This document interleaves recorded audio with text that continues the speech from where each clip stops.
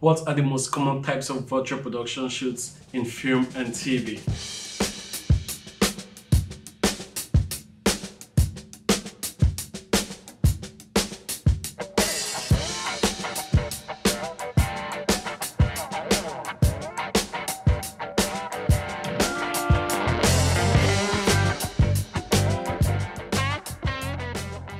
Hey, welcome back. Today we're going to be diving into the fascinating world of LED virtual productions, a game changer in filmmaking that's revolutionizing how we create movies and TV shows today.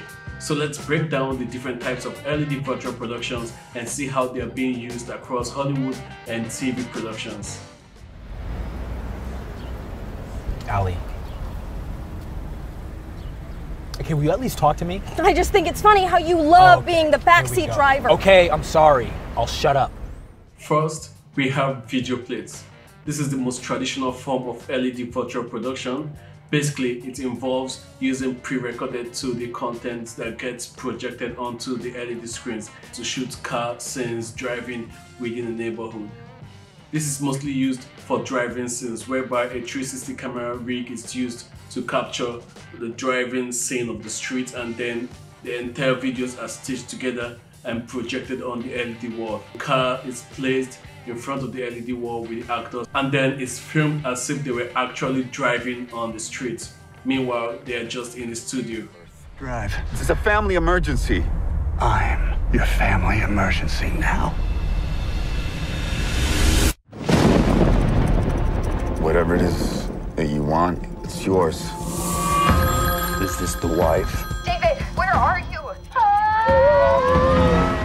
For instance, the recent Nicolas Cage movie Sympathy for the Devil, much of the film takes place inside a car, equating for more than a third of the movie's total screen time. Initially, the plan was to shoot these car scenes on real streets. However, torrential rains at their Las Vegas location disrupted these plans. The production team shifted to virtual production inside the View Virtual Studio in Las Vegas. The director Yuval and cinematographer Steve found that using View's LED volume provided better and more authentic visuals faster than the traditional on-road or green screen filming. You know, when we do car stuff, whether it's on process trailer or we're using things like the Russian arm, the reset time is significant. You need police, you need all kinds of bells and whistles. It's a nightmare. Just everybody goes to the other car and you have to drive them and then you lose connection. And I talk to the actors with the walkie-talkie and they're like, what? I lost connection. And you can't have one shot a day. So I think honestly, if you're gonna ask me what the hardest thing was about this movie, it was the unpredictability of Vegas's weather in the summer. The LED volume allowed for genuine reflections on the car glass, enhancing the realism of the shots. With this method, the production team are able to maximize their time producing more scenes compared to the potentially just one shot using traditional methods. Aside just saving time, with this technique, the producers are also able to save costs. For example, when shooting a car scene on an active street would involve lots of protocols, security, blocking the entire street. That could take a whole lot of time to plan and also a lot of expenses involved in doing that. But in a virtual production studio, you have all the time and all the space to yourself. It's a great example of how video plates can adapt to changing circumstances and deliver stunning results. Next, we have virtual production using 3D game engines.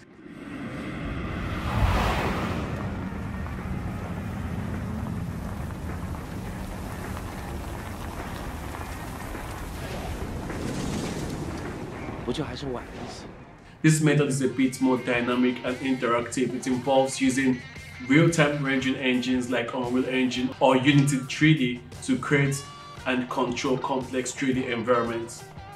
The technology lets filmmakers adjust the scene's lighting, weather, and even geography on the fly.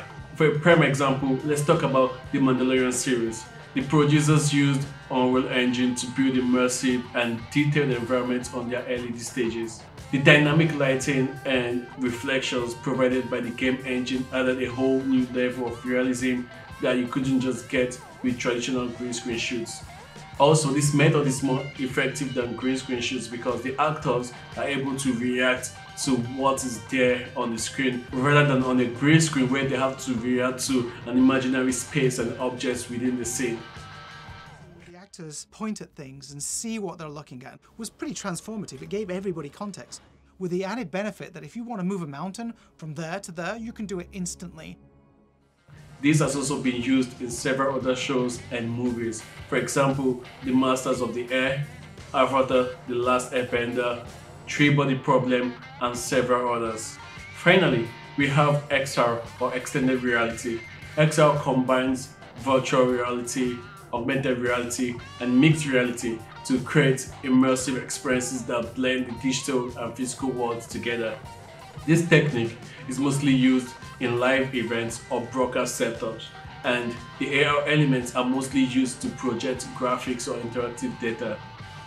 In XR, LED screens can be combined with AR elements to enhance the storytelling. This is gradually becoming popular in television broadcasting, most especially during US elections or every other elections around the world, or in weather reports. Think of it as the LED stage to the next level by adding interactive augmented layers. This process also utilizes game engines and other high-end live graphics softwares.